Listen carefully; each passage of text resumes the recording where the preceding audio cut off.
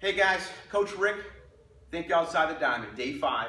This is going to wrap everything up of our XSP series. What I'm going to talk about here is exhaling at contact. We talk about thinking about weight training. When we talk to weight training, especially when we talk about bench pressing, let's use that for an example. You inhale on the eccentric and then exhale on the concentric to try to create more power, more strength.